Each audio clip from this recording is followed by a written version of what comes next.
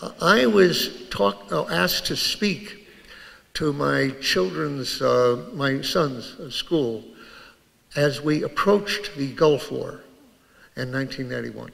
And there had been a lot of publicity that the Iraqis were masters of field fortification, so-called field entrenchment, during the Iran War with Iran, which we had supported both sides, actually, encouraged Saddam to attack Iran and then given targeting information to each side against the other, including the materials for poison gas in some cases. So we've sort of been deeply involved in that one, even before we sent our troops over. But in the Iran-Iraq War, I'd been a Marine platoon leader, infantry platoon leader, and a rifle company commander in peacetime in Camp Lejeune, North Carolina.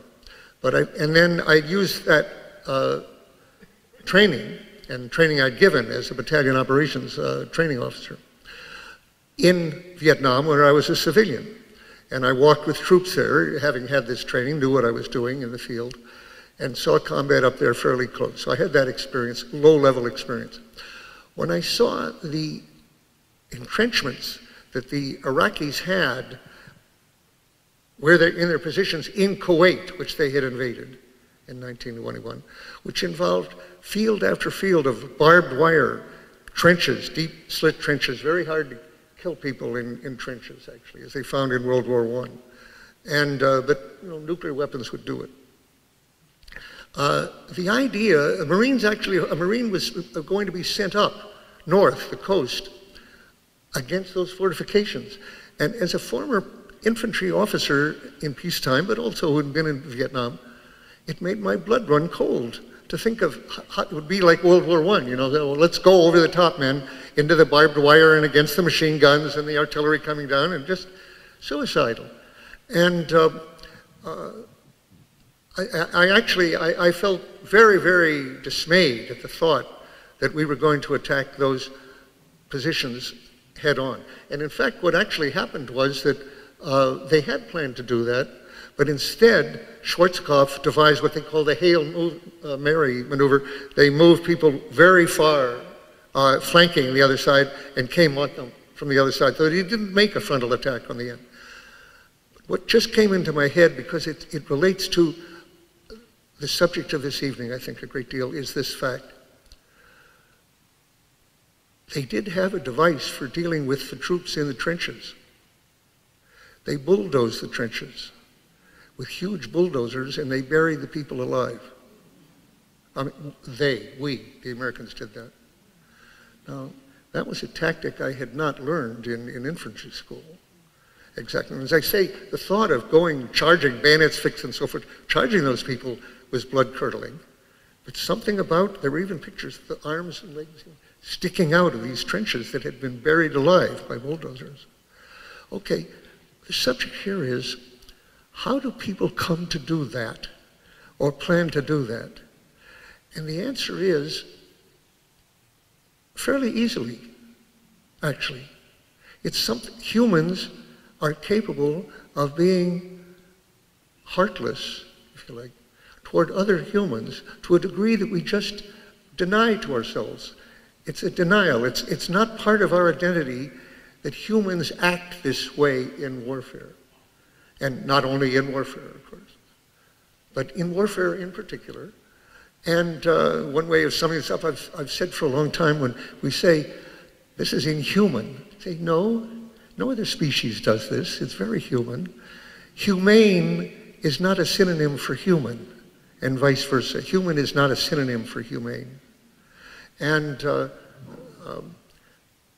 when I say it ties in with what we're dealing with here, is how do people come to make plans for killing, and we haven't really got to this yet, but killing, let's just say, vast numbers of other civilians.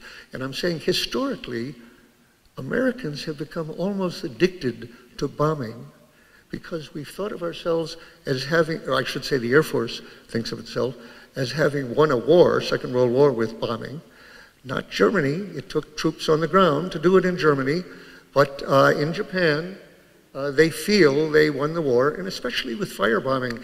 LeMay, you mentioned, we had great misgivings about using the atom bomb at all, as did his boss, Spotts, his superior in the Pacific, because they could see right away, how do you justify a large Air Force after the war when you can do the job of 300 bombers with one bomber?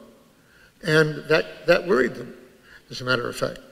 But the idea was, and the Americans didn't quite start that, the first to do it, as I tell in the book quite a bit, chronologically, are probably the Japanese in China. And then Guernica. It's funny, I was doing an interview this morning, I was not supposed to do it, but with an Italian for Repubblica in Italy, and as I found myself talking to them, I mentioned some of this background, and I said Guernica, and I put in the little known footnote, Italians participated, Mussolini's Air Force participated in Guernica. It wasn't just the German Condor Legion. I wonder how many of their readers would have picked that one up before. But anyway, the deliberate destruction, of course, is depicted by Picasso in his painting, Guernica, of the, actually remember, what is the scene of a bull rearing, you know, in fear and anger. And I believe there are sort of limbs, severed limbs that you see in the course of this. Well, the Nazis did it. They did it in the London Blitz, straight terror bombing. But people in the RAF had long been waiting for the ability to use their bombers in just that fashion, and they found the German use of it liberating for them. As a matter of fact, the Liberator bomber, that was a US bomber, I think, right? B-24. But they did it immediately then afterwards. They found that for just operational reasons, they couldn't fly during the day. Too many of them got shot down, British bombers. They weren't able to fly high enough and heavy enough. They didn't have enough armament. They were getting shot down. They had to go at night. At night, you couldn't pick out, you were asking now what kind of target, a base or a port or a factory. In practice, our bombers with the Norden bombsight had actually rehearsed in Arizona and Texas, hitting a particular corner of a factory. That's how precise they thought they were.